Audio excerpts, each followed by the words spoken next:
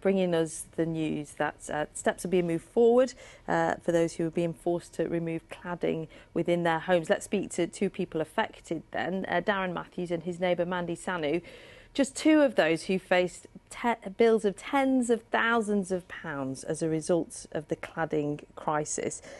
How do you feel this morning? Because, as Lewis was explaining then, it's not going to go away quickly, is it? No, no. Because it's like, how many years is it going to take still? Because we didn't know before, and now we still don't know.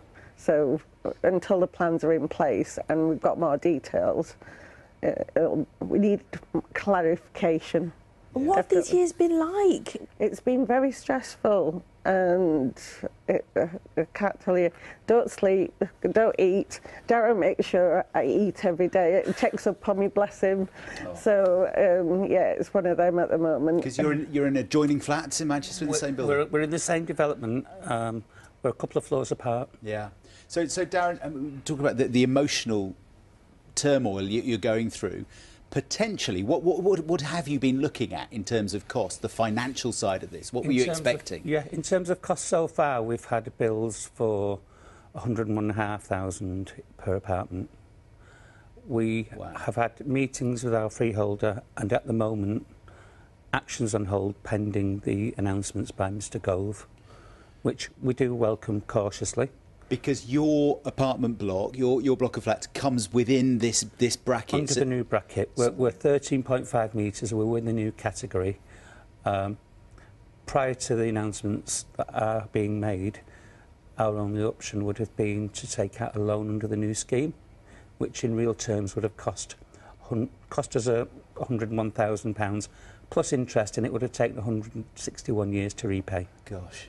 So basically, you thought you were going to have to pay for it yourselves as residents. Yes. This potentially means the developers will have to pay the bill somehow. But as Lewis was just explaining there, we've heard from developers this morning, there are many questions about whether that's going to be possible. I mean, whether they've got the money to do it themselves, whether they're going to agree to do it themselves, and the knock-on for the housing market. I mean, what are your thoughts then as you hear this change?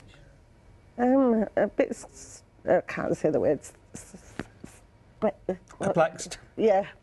And that's what neighbours do, isn't it? Yeah. Help out with a cup of tea and a word. I love that. Sorry, you say, so you're a little bit... suspicious, maybe, of whether things will move forward. Very, yeah. Do you feel like I've been here before? Yeah, because we've not had any good news for a long time. So until action is actually taken, I won't believe it until I see it, sort of thing. But I guess the government is now saying, ultimately, you won't be paying it. And so if anybody knocks on your door or that letter arrives, that layer of anxiety is removed. It does lift a layer of anxiety, but there's no absolute clarification in how developers are going to pay, whether they're going to pay. From what I understand from Mr Gove's statement, he's asking for voluntary contribution. With the best will in the world, this issue isn't going to be resolved on a voluntary basis. It has to be enshrined in law. It has to be with legal obligation, with proper stipulations to the building industry, that they have to pay. Leaseholders are the only innocent party in this. Freeholders and developers are ultimately responsible. We know that successive housing ministers have said that, and that leaseholders are not responsible. They have to put it in specific ways that developers are going to pay, in the same way that they had the Victoria model in Australia, where leaseholders were left alone and any negotiations for rebuilding and repairs were between the developer, the freeholder and the government.